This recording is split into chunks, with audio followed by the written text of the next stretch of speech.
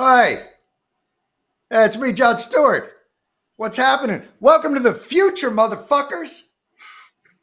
We're streaming live.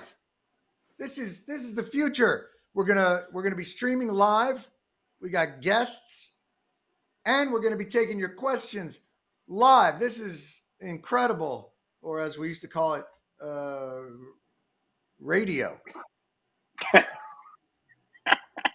don't know what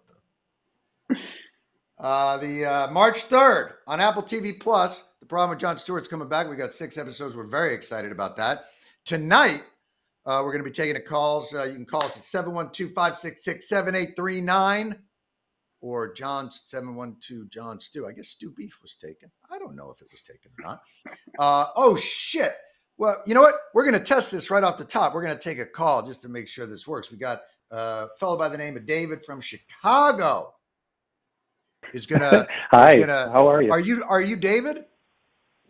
I'm David. Nice to talk to you. Are you from Chicago? Yeah, Chicago area. David, let me ask you a question. How does it feel to step into the future? This shit is happening, David. Happening. That's right. I feel like I'm in a DeLorean. You are in a DeLorean, my friend. What is your question to show that we are taking questions? Excellent. Well, thank you for taking my question. My real question is, with all the time you spent debating Mr. Papa O'Reilly, you know, in air-conditioned theaters and stuff, I guess what I really want to know is, does this settle the debate that he came from Bullshit Mountain? I mean, with this Fox defamation lawsuit and all that stuff going on, did you win the debate? David, first of all, it's an excellent question, and thank you for asking it. The question is, did with the Fox defamation case and all the things that came out proving that they are in an incipient, terrible fraud perpetrated upon the people, did I win my debate with Bill O'Reilly? Here's the only thing. I don't like to speak ill of the dead. As we know, O'Reilly passed away 4 or 5 years ago, so I don't. But I would say, if he were here today, if he were still with us, I would say, David, yeah, motherfucker. That's right. Well, David, thank you so much for calling and proving that point. But we're going to get into, we got a lot of stuff to get to in terms of the market, in terms of stocks. I'm going to bring in our 2 guests. We got Dave Lauer, who, as you know, is the CEO of Urvin Finance and has the We the Investors movement. We also have David Dayen, editor of American Prospect. Gentlemen, welcome. Hey, John. Thanks For this entry into the future. Yeah. Guys, I can't even, by the end of this, my guess is we are all going to have personalized jetpacks. And we're Sounds about right. And we're going to be flying around. All right, here's where I want to start. The SEC has introduced a spate, I tell you, of new rules, trying to get a handle on being more transparent, trying to get a handle on lit markets, unlit markets, bringing a little bit of fairness, bringing some transparency, trying to get a hold of PFOF. I'm going to jump in and tell you guys, Dave Lauer, I'd like you to go through a couple of the rules that you think are most crucial. I'm going to jump in and say, I am a skeptic. The amount of hoops that have to be jumped through before any of these regulations pass any kind of muster seem extraordinarily high. And I think they're just going to wait the SEC out until a new chairman comes in. But Dave Lauer, tell me what some of these new recommendations are to control the markets. Tell me which ones have the most promise, and tell me which ones you believe will fall by the wayside. Sure. And, thanks for having me and thanks for covering this. I agree. It's a spate of new rules, 1,600 pages of rules. Have you read all 1,600 pages? Unfortunately read. Yeah. My life is not nearly as exciting, I think, as yours. I just sit around watching The Last of Us. So, and the rules themselves are relatively simple. They're very tiny parts of these proposals. The economic analysis and the justification based on the law and the SEC's mandate makes up the majority of it, because as you, I think, rightly point out, the SEC knows that they are going to get sued. So even if this process goes as smoothly as possible, they propose the rules. There's about a 3-month comment period, which ends at the end of March. And we are going to be running a comment letter campaign, and we're going to fill those comment files with comments from individual investors, as we have in the past. And these rules will, if they were to pass and go into effect, would really significantly transform markets. They would disintermediate a lot of firms. They would make markets more efficient. They would increase competition. They would ensure that individual investors and institutional investors are able to find each other, which would be a big change. And it would level the playing field, supposedly. Yes. So today there are a set of rules, because the rules today were written by retail brokers, internalizers. Bernie Madoff had huge influence on these rules. Why wouldn't he? Yeah. Why wouldn't he? Of course, right? Well, this gets to the point. So it really goes to that.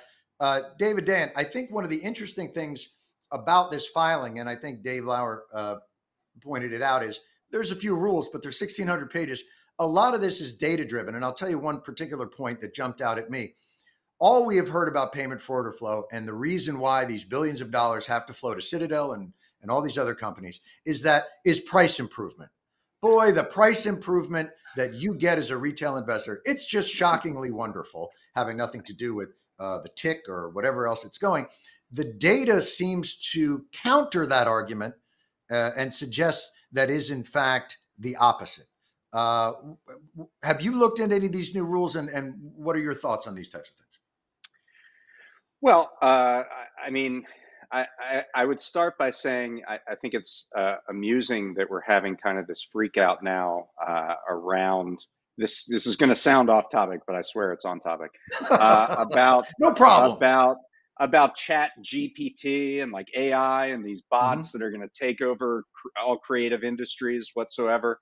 And the funny thing is that we kind of already have that in our markets. I mean, we have algorithms that do the vast majority of trading, and no, with very little participation from retail investors in many cases. And this is sort of if you had a fear of AI that was going to put people out of work, or it doesn't have to be a bad thing necessarily, right? It could be a leisure creating exercise, but in this case, this is sort of how not to do it. The way in which in the past couple decades, since technology has really taken over our markets, this is kind of the what not to do portion of this. And the SEC rules represent an opportunity to get back. It's great to hear from Dave that there's going to be a mass campaign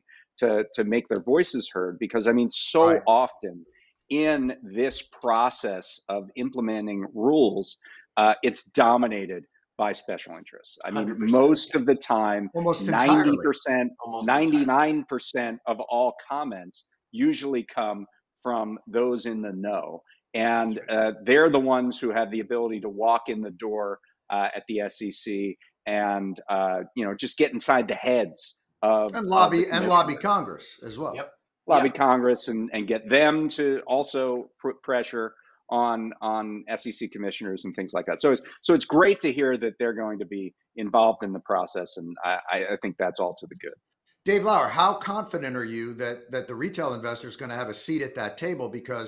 And how much of this is just a formality, that they're going to do a 3-month comment period, but they're really, look, God bless the SEC for trying, I guess.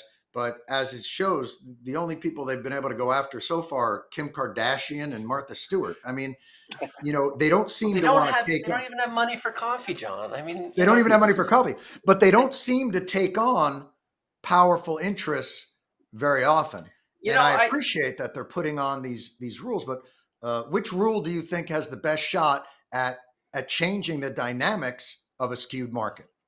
So, these rules are going after probably the most powerful firms in the industry. So I really got to say, I have a lot of respect for the chair's office and what he's trying to do with these rules. I've seen the SEC through many different administrations, and he is the first one who's come in and is willing to take them on.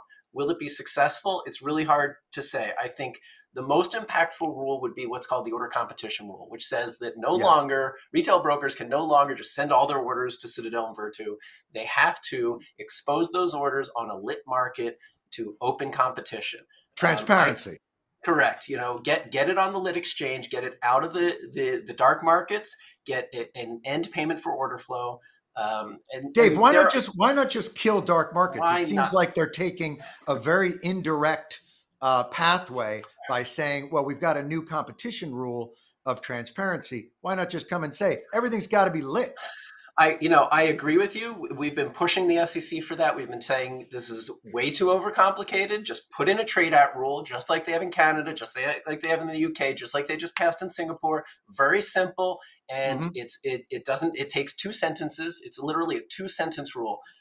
And we're going to push. Look, I think we have an opportunity. These are initial proposals. We were talking to Gary Gensler yesterday, and we have had a seat at the table. Retail investors, individual investors now have a seat at the table. Okay. And we've established ourselves that Citadel and Virtu and Robinhood and Schwab do not represent individual investors. They represent their own profits, their own revenue, their own annual bonuses. And I think we've really completely changed that narrative.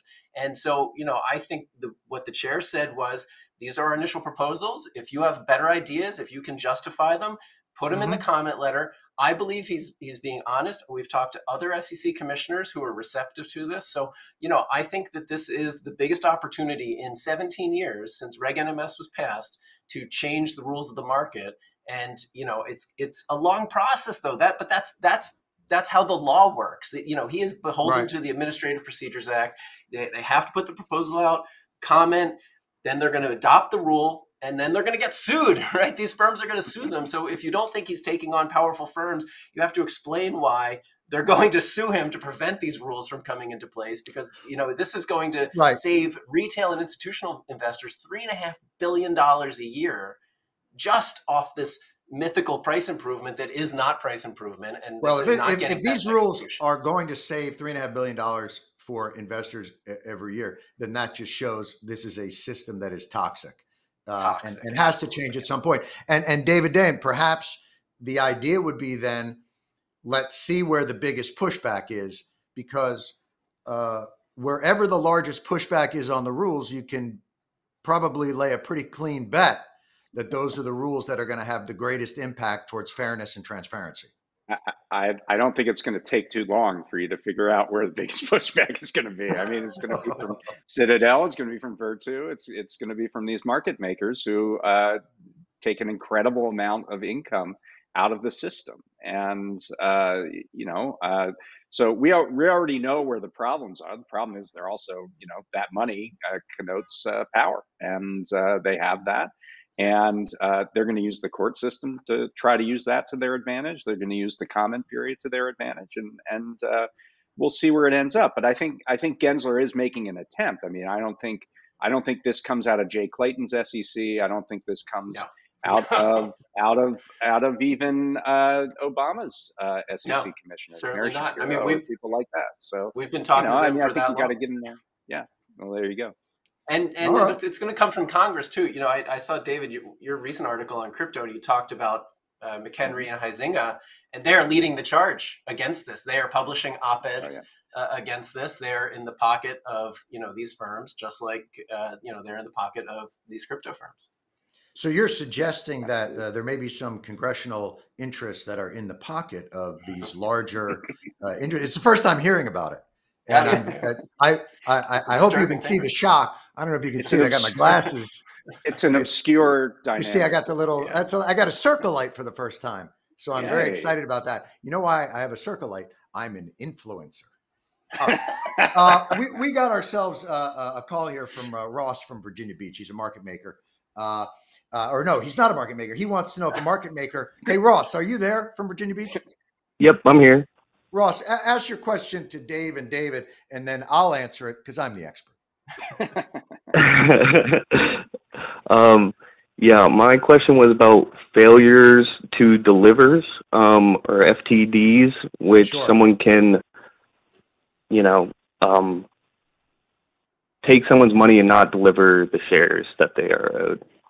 Well, listen, and this is going to get us into the MMTLP, which, is the internet is afire with MMTLP. But I don't know if you're talking specifically about that case, Ross, or do you just mean in general when people are delivering, I guess this would also fold into naked shorts and people selling preferred shares that they don't have and then not delivering them to once they do there. Is that sort of the general idea, Ross, or are you talking more specifically?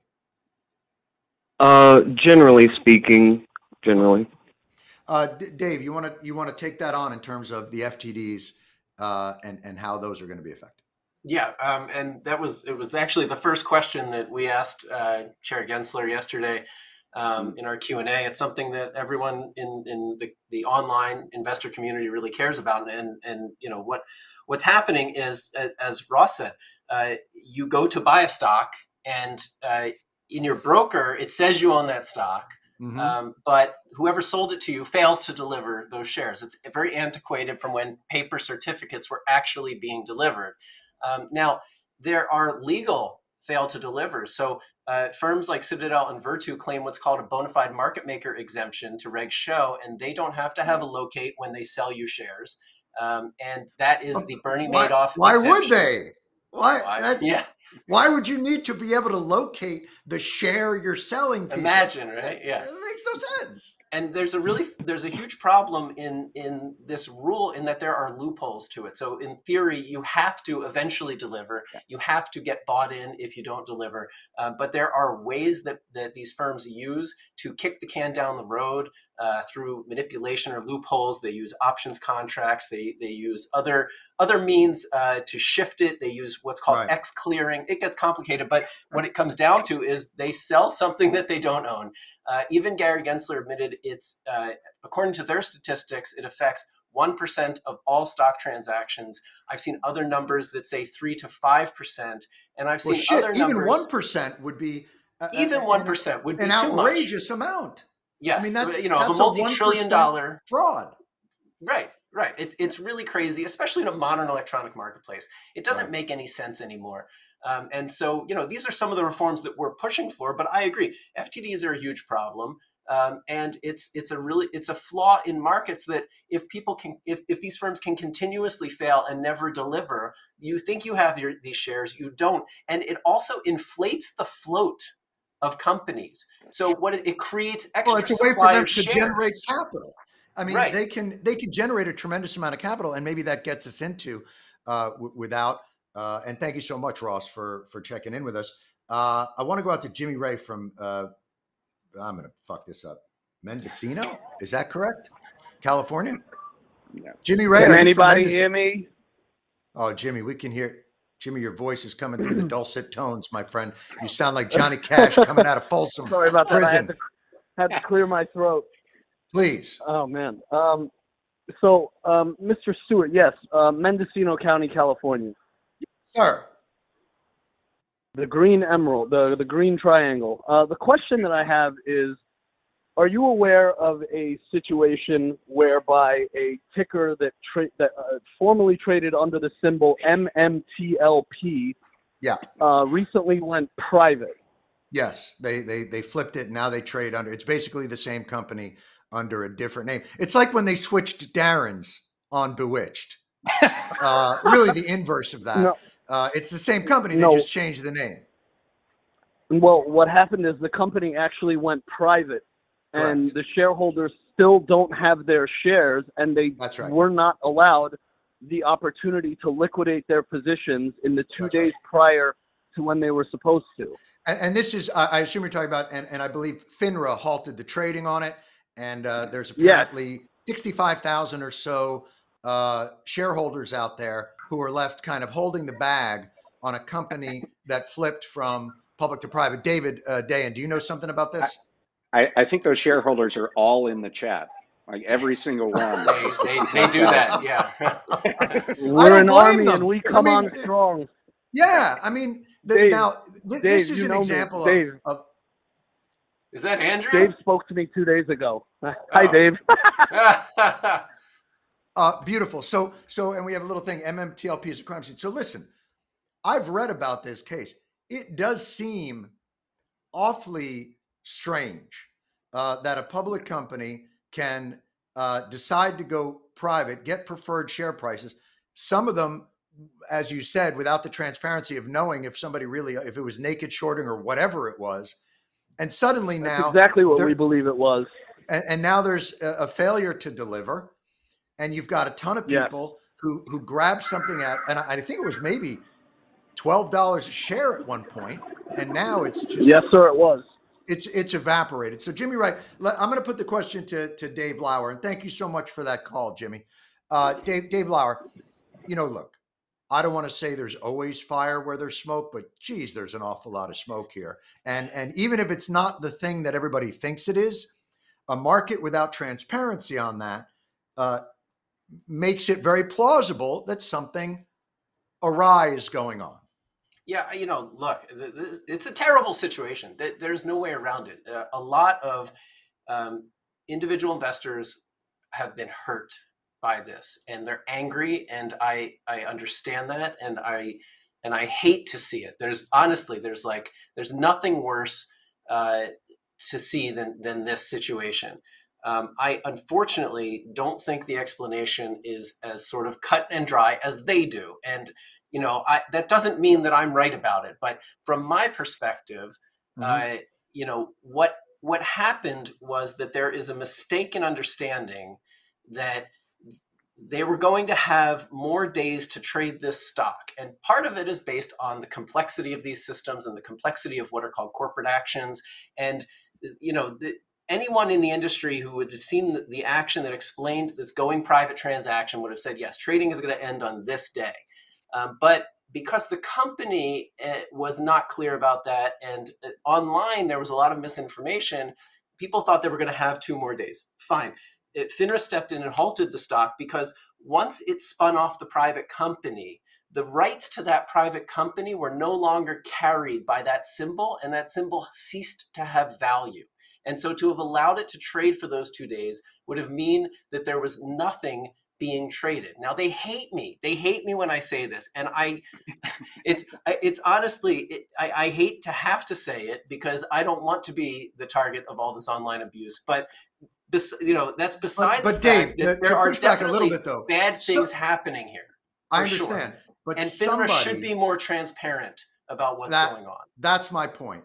FINRA was not transparent about it in any way, which is where a lot of these theories then end up flourishing. But beyond that, if there is a window that people thought was 2 days longer, somebody should be liable for that change. Absolutely. And that shouldn't be the investor.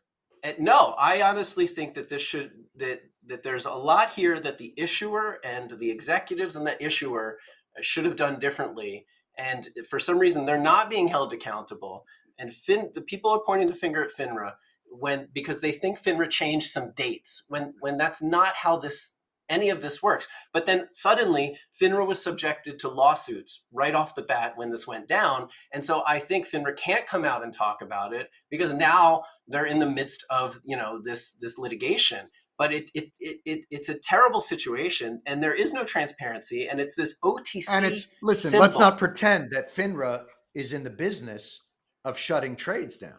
No. And so when something this anomalous happens, and nobody will give you an explanation, and a company that was public that just generated at $12 a share a shitload of capital flow suddenly shuts it off, and nobody can grab that money back anymore, wouldn't you most naturally go to the fixes in? Oh, I mean, I really think FINRA should have been out in front of this. I think they should have been much more clear with what they did. I think people believe they haven't received shares. If that's true, and I have not seen evidence of that, but I'm not doubting that there might have been naked shorts in the symbol, and people might be stuck without shares. If that's true, then this is going to go to the courts. There's going to be litigation, and it will all come out, right? So eventually. Right. Everyone what would be the other explanation for the failure to deliver then on those 65,000 folks? Well, I mean, the other explanation would be that they actually, they have placeholders from their brokers. Most brokers that they're holding this through do not have the capacity to handle private shares. This is a very unusual situation. And what they need to do is they need to take these shares and directly register them with the transfer agent, something we might talk about later and something we spent a lot of time on yesterday with Gary Gensler. But, if they can directly register their shares with the transfer agent, then they will absolutely have their actual shares in this private company. If that's, I think the problem is a lot of people thought that they weren't going to get stuck with these shares because they were going to be able to sell them after that date. But again, unfortunately, that's just not how it works. And that's not how, the system works. David Dayen, how much of this then points out sort of the general idea of this market is so overly complex and so easily manipulated and taken advantage of on the margins at 1% of the trades doing this or half of the trades, that there's so much skim in the system that, and that simplifying it would be to the detriment of the market makers and all these other folks. I mean, this is memory lane for me. About 7 years ago, I did this long series on, it was a different market maker. It was a market maker called Knight that was involved in some things in the over-the-counter market. My understanding of MMTLP is that it moved from NASDAQ to the new QSIP that is in the OTC market. If you go to the website, if you go to the website of the Pink Sheets, which is like one aspect of the OTC market, there's a warning on it that essentially, if I can paraphrase, says, whatever you do, don't come anywhere near this market. Like, that's pretty much what it says on there. Right. I mean, my dad took me to the racetrack when I was, I think, 11. And I think more of him as a responsible parent than if he introduced me to the OTC market. I mean, it's a wild west out there, and it has been for a long time. But these things absolutely happen. I mean, you see, one thing that I saw in that report many years ago was you see these fails to deliver, and then there are stock splits or reverse stock splits where the QSIP changes, right? And so those old fails to deliver can never be reconciled because it's with an old stock, essentially. It's going metric to so you have these out. aged fails that exist on somebody's balance sheet, and some market maker's balance sheet, and there's nothing you can do about it.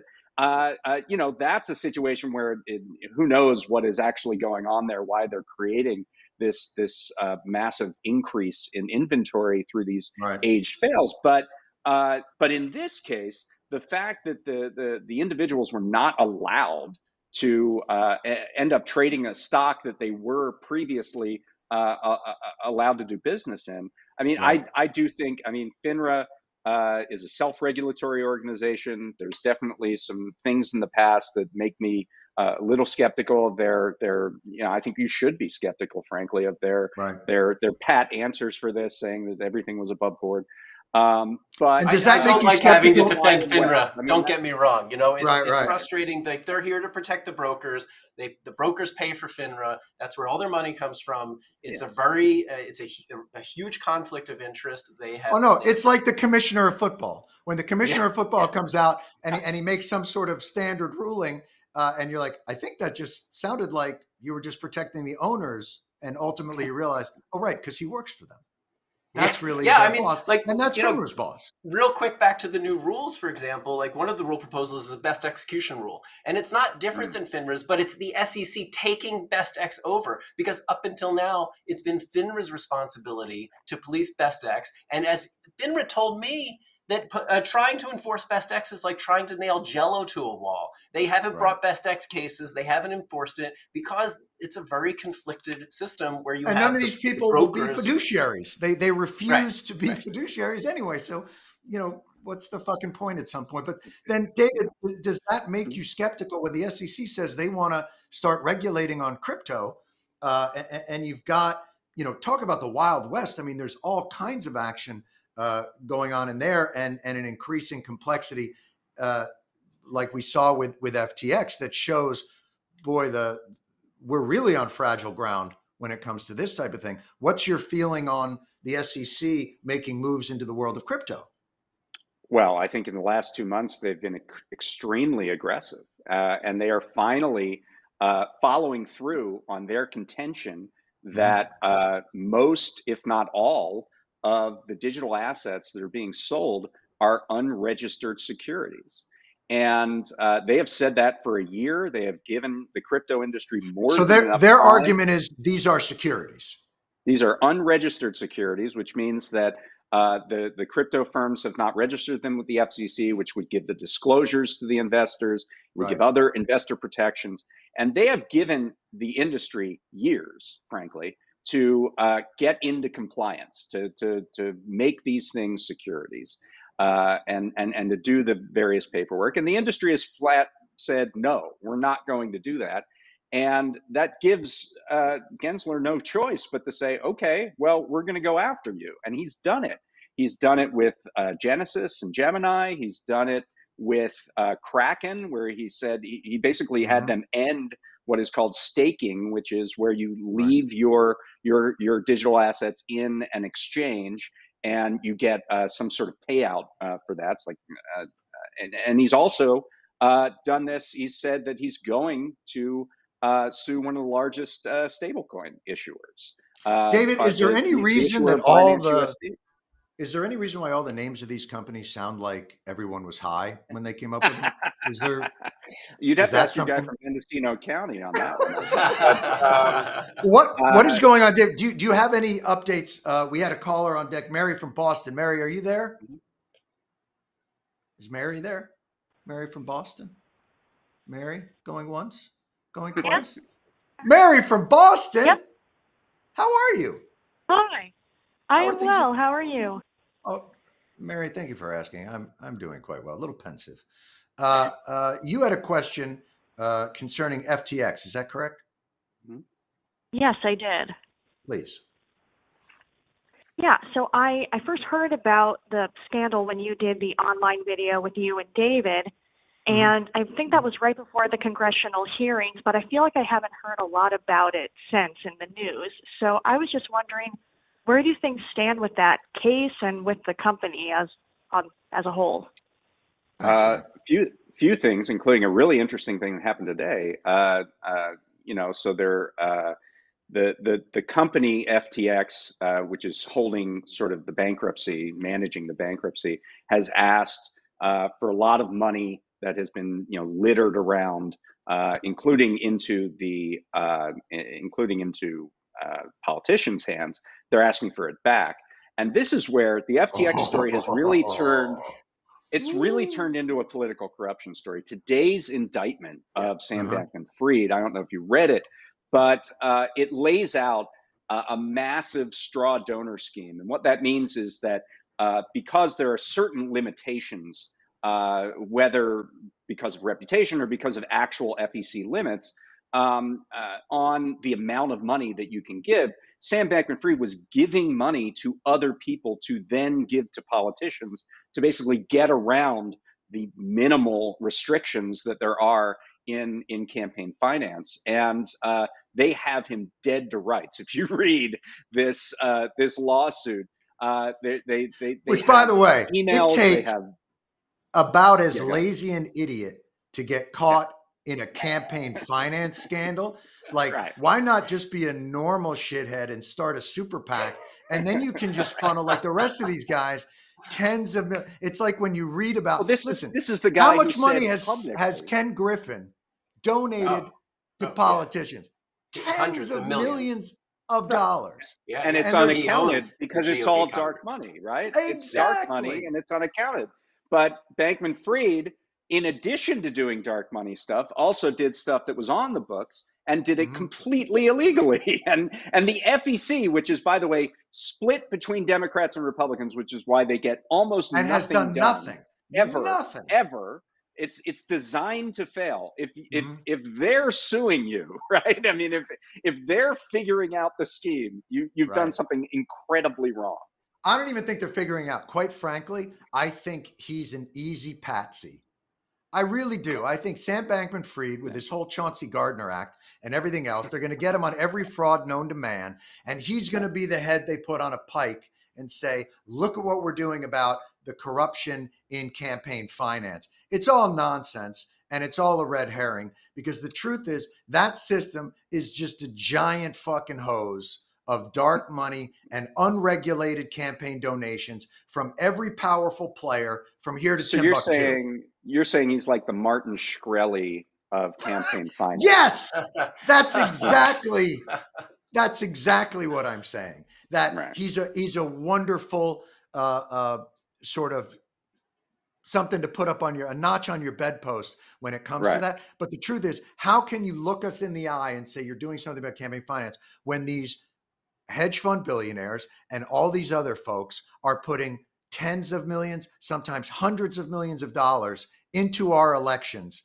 with no ramifications? Yeah, it's all legalized bribery, right? And so if you do it this way, you get caught. But if you do it this way, oh, fine, no problem. You don't. Everything's fine. Yeah.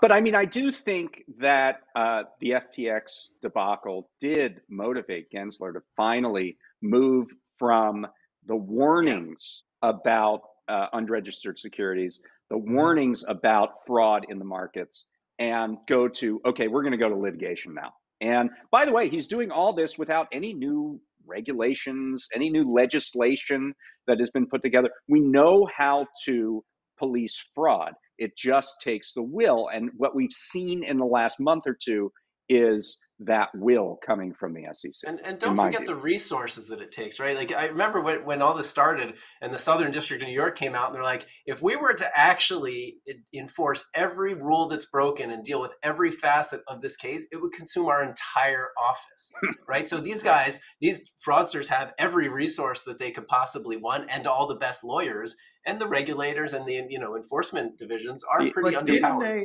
The other thing, just push back very quickly. Didn't they give the game up a few years ago when they made the decision to no longer prosecute those cases criminally and just go after fines? I mean, when you've got a bank that is caught laundering money for drug cartels, and they get a fine, they've made billions on that, and what the government says is, okay, come on, give us.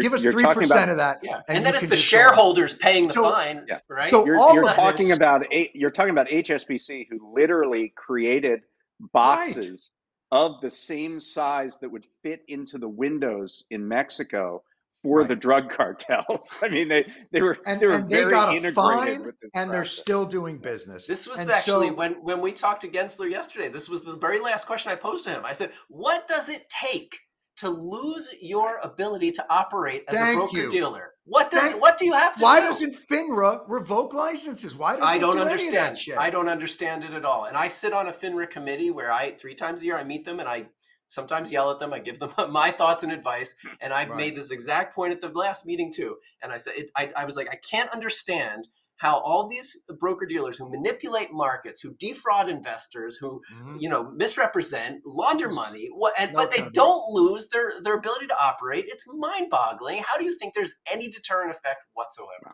And it's more than their ability to operate; it's their personal freedom. I mean, we've seen a lack of accountability for fraud, deception in financial markets for going on 30 years. I mean, ever since Lincoln Savings and the S&L scandal, where they put 1,000 bankers in jail, we have been over since then, pretty much. When we had the largest financial collapse in recent history in 2008. So we've SEC has the ability to revoke your license, but they don't have the ability to put you in jail. They have to team up with the DOJ to do that. That's right. And so, but think about the this resources. is more of a DOJ problem just as well. And the resources that you have to make one of those prosecutions on financial impropriety and get a fine back are pretty much the same resources it would take to get a referral to DOJ and put that thing through with some real teeth. Put some people in jail for the crimes. Which is why you only get this in the egregious cases like the Sam Bankman-Frieds of the world, right? That's right. But what I have been hearing is that post FTX, guy who follows us pretty closely told me yesterday, post FTX, what you really need in these cases is an insider, somebody to talk to tell you exactly what was going on inside there and to give you the documents and all that stuff. And we've got Michael Lewis's FTX, next book. It's going to be a guy who flips in a it's going to be crypto ball. Funny enough, Michael Lewis was down praising FTX and Sam Bankman-Fried at that little shindig he did in the Bahamas. Wow. He was like claiming to write a book about Sam, and so now he's stumbled onto this. Anyway, my point is, since the FTX collapse, we've seen more insiders willing to talk. And that is driving some of the activity here, right. When you're talking about the SEC. So, that is somewhat promising. I mean, the other promising thing is that the banking regulators came out and said, they put a guidance out to the banks that basically said, you should be extremely cautious before putting any kind of investment in crypto right now. And that hives off this problem, which is still a problem. I mean, a lot of investors in it, and they're going to get hurt. But it's probably not going to spread out to the broader banking system in the same way. And that is, unlike what we saw in 2008 when derivatives and from housing related securities did spread which out. At that point was infected Fannie Mae and Freddie Mac and everybody else. But David Dayen, American Prospect, Dave Lauer, CEO of Urvin Finance. Thank you guys both for joining us. We got about 15 minutes left. I'm going to open up the phone lines. Did I just say open up the phone lines like I'm on a fucking telethon? Thank you guys very much for again, there's a few people who've lined up some calls that want to talk about other stuff. And in our remaining 15 minutes, I want to do that. Anna Marie from Newburgh, New York. You've got a little something you want to talk about there. What do you got? Hi, John. Hello. Yes. Can you hear me? I can. Hi. Hello. You're very enthusiastic. What are you thinking? Yeah. So I'm horrified and intrigued by the recent revelations about Fox News from the Dominion lawsuit. Yes. Yeah. Dominion lawsuit. You're horrified and intrigued. Horrified in that your suspicions were met, or that you didn't know that they were a fraudulent organization, a Trojan horse sent to destroy America from the inside, dividing the country through lies and fabrication.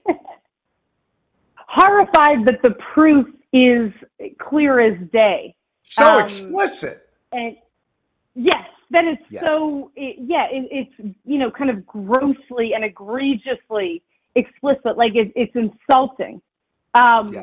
What they're doing, it's so obvious, kind of as you and the law professor talked about on the recent podcast. Like, that's correct. You wouldn't even teach it. It's such an obvious scenario. So I guess I'm wondering, like, outside of kind of a legal framework, as like regular citizens that consume media and other kinds of corporate media that might not be quite as transparent, and may not, have this kind of discovery in a lawsuit of this nature, right? Like CNN.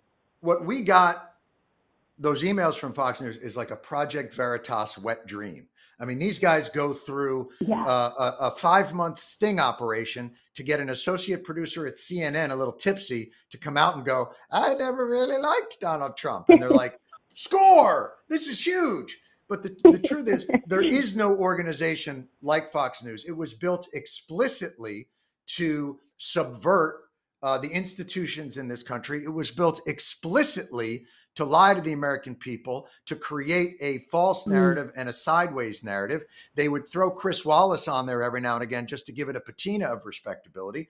But it is doing exactly what it was designed to do. And I think the only remedy, because nobody is going to take it, is a Game of Thrones situation where whenever you see Fox News, you just shout, shame, shame.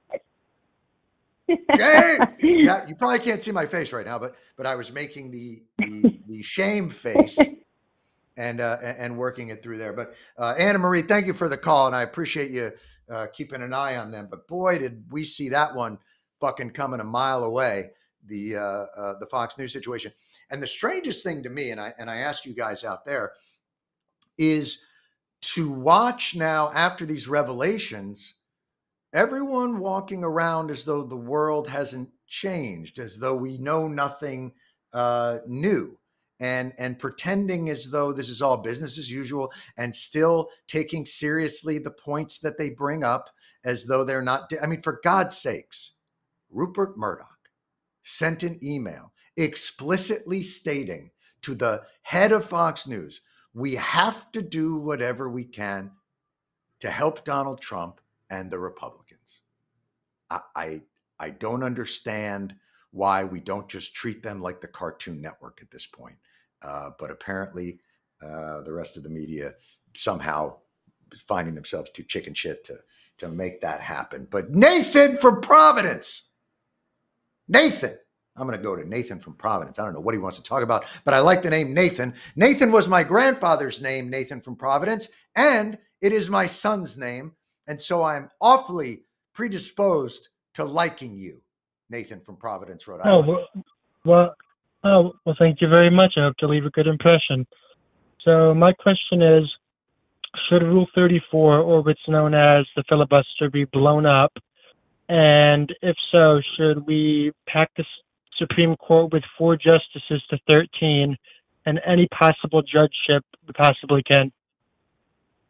Look at Nathan jumping on the extra democratic measures to take care of that. Look, as far as the filibuster being abolished, me personally, the pathogen is already in the court tributary. So the toxic nature there, whether it's 9 or 13 or whatever you want to stack it with, that will come back and bite you in the ass, because the toxicity and the politicization of our court system is already underway. And again, already part of the strategy to create a parallel universe of courts. And let me say this, in the Troubles, and I refer to them now as the Troubles, the post-2020 election shenanigans as the Troubles. Mm-hmm. I give credit to the court system.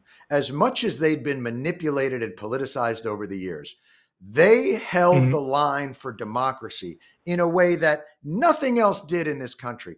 And without them, that and is what it showed was how far and ahead they are of the media in this country. If the media is part of that system, that is mm-hmm. our part of the immune system of democracy, whereas the media would take credulously all these allegations, the court system was the one who said, this is all bullshit, right?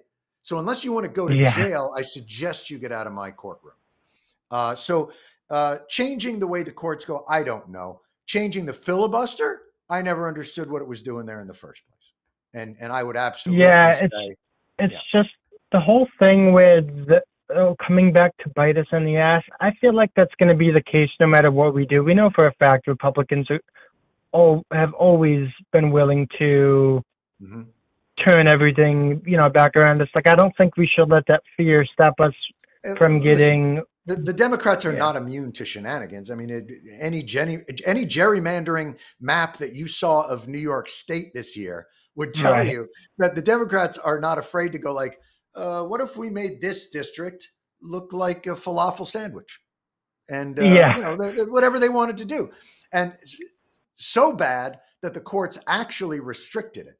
And they ended up losing quite a few seats in Congress and probably control the House of Representatives, courtesy of New York Democrats overstepping their mandate and trying to create something ridiculous. Yeah, that's not too good.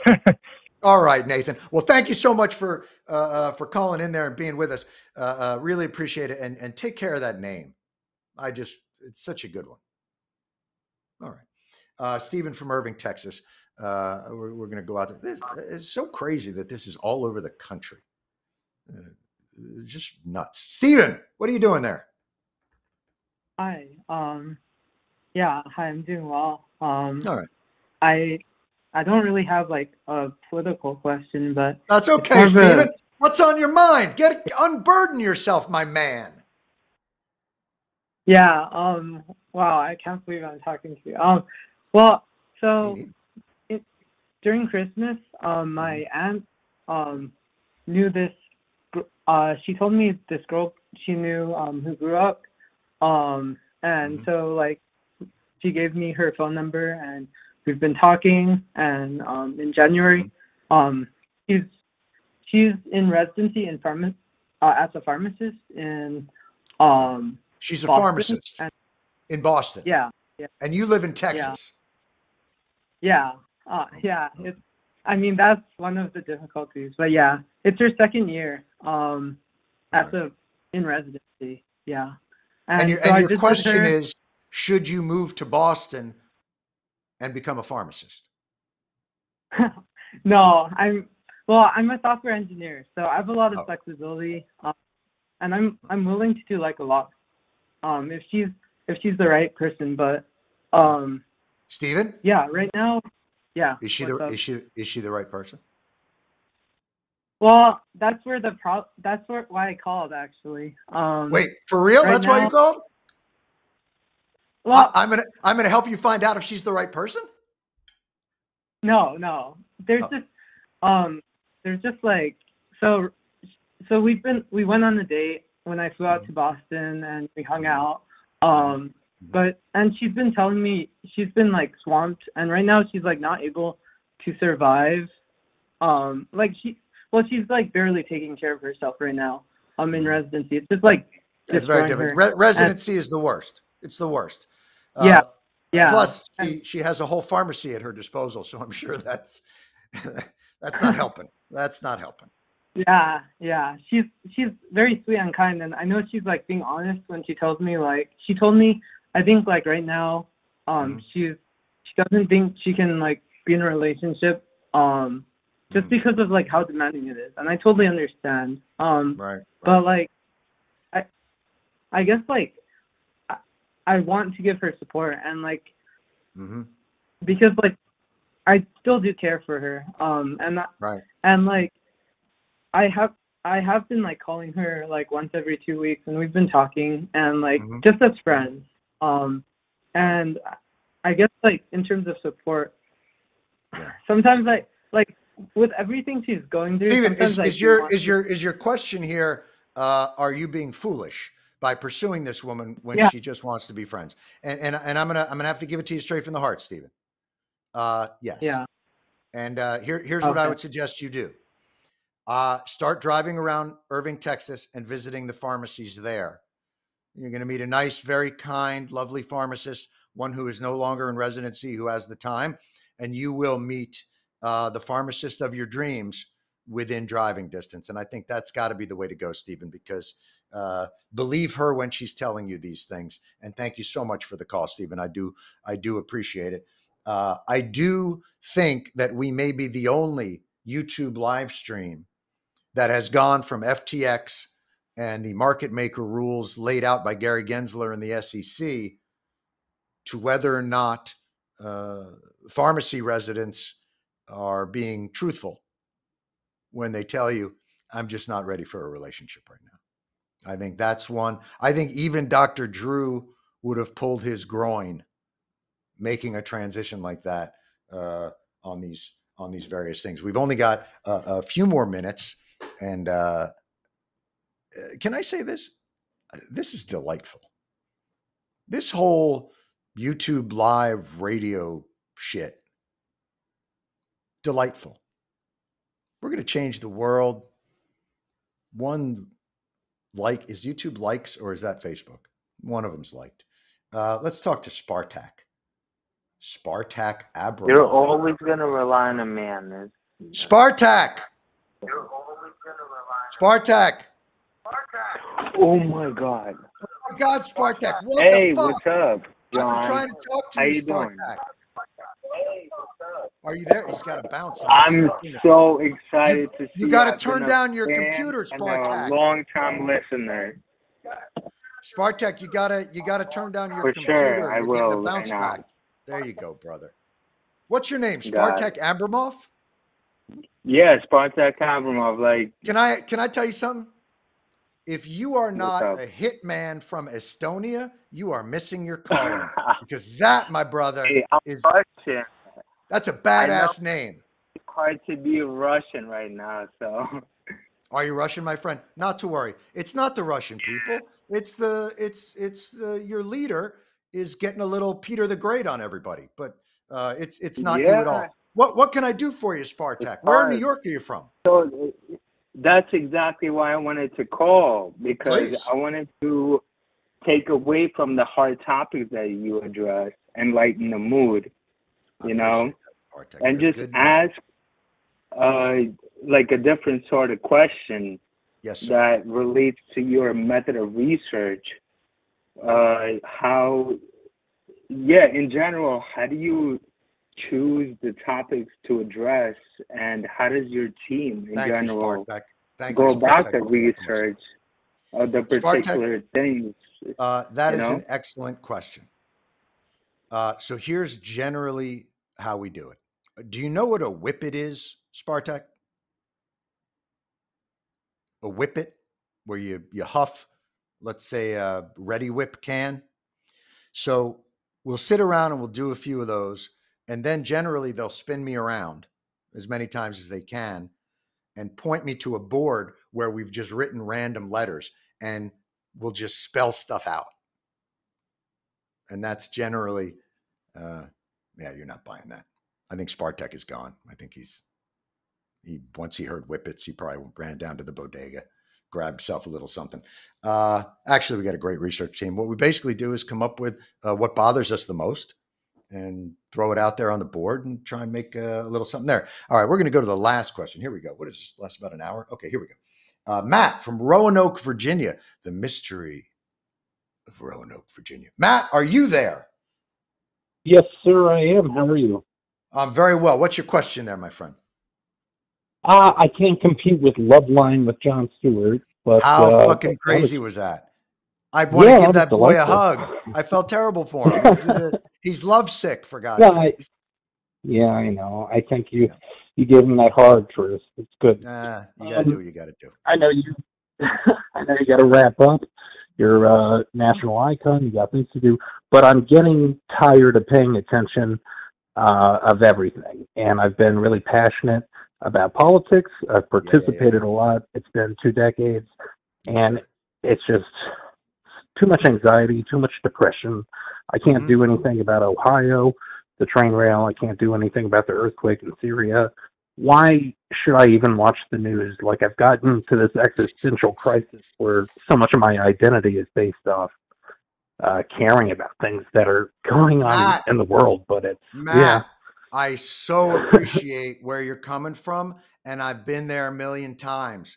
But I got to tell you, Matt, you take yourself a break. You go get yourself a pint of the Haagen-Dazs, the Tom and Jerry, whatever you want to get, Ben and Jerry's, or go to a hookah bar, whatever you need to do to clear your mind, to do a little care on yourself. But you don't give up, Matt, because you don't know what will be the spark that lights the flame that creates the change, incremental or otherwise, Matt.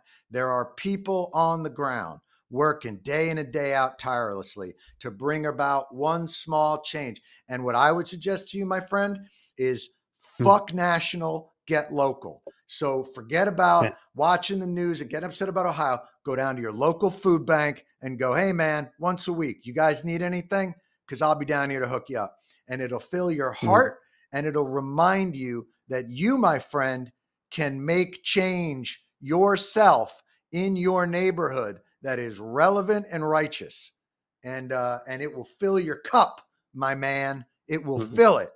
And I know this existential crisis. I suffer from it myself. Fill your cup, my brother. You can do this. Tiny victories. Thank you. I appreciate it, sir. The quiet activism of living pleasantly. Matt from Roanoke, thank you so much. We're going to end it. That's our show. Thanks to Dave Lauer, CEO of Urvin Finance, creator of We the Investors. David Dayen, executive editor of the American Prospect. And thanks to everybody who called in. Check out The Problem. New shows starting on March 3rd on Apple TV Plus. And we'll do this again because, quite frankly, it's fun and easy. Bye-bye.